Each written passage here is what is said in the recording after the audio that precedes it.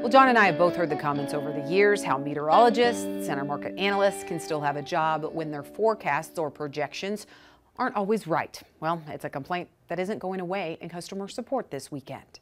A question today, a common question, about the commodity market and advice. The question I have is how the experts missed the markets by so much.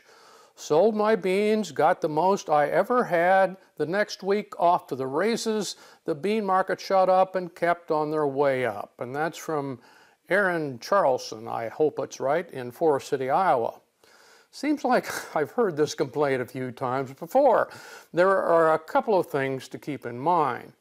The first is our ability to fool ourselves into thinking what we would have done with better information. Suppose you hadn't sold at what seemed like a great price. How can you be sure? You would have sold later at even higher prices. Our brains are wired and trained to assure us we would have sold at the top.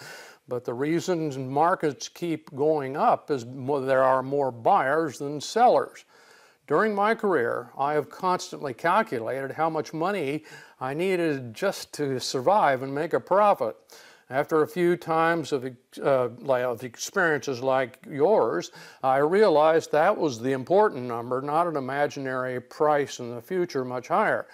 My father frequently reminded me the secret to a long career in farming was to show up every spring. So my victories were matching that number or beating it a little bit, and doing better was worth celebrating. The second point is those darn market advisors. Personally, I'm reassured when market prices move in ways that surprise them. The old saying, if they can predict the prices, why don't they just make a fortune on their own instead of selling that priceless information, does have an element of truth in it. Truly free and open markets are, by definition, unpredictable, which means we can all reach conclusions about market factors for our own farms. The other prediction problem is if an advisor was even slightly more accurate than others, more people would follow her advice, which would make the market act exactly the opposite. Announcing the price is peaking, for example, would flood the market with sellers. Plus, years of experience have proven to me I will hear the advice, such as that, about 30 seconds late, which is like last week in market time. Selling a crop for the best price ever is a singular event. Not being able to enjoy that rare moment robs farm careers of joy and accomplishment.